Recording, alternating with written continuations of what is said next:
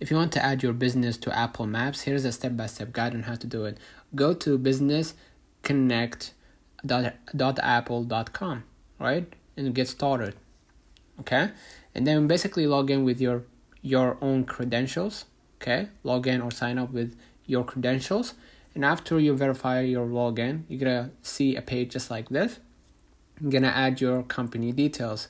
So you're gonna enter the entity type, company, organization, third-party, partner, agency. Enter the legal company name in the country and region, street, the address, and the state and the zip code. Okay. Next, right here, you're gonna see the country and region. Add the basically the phone number, and then after you added the phone number, add the website. Okay, and then agree to the terms of regulations by Apple.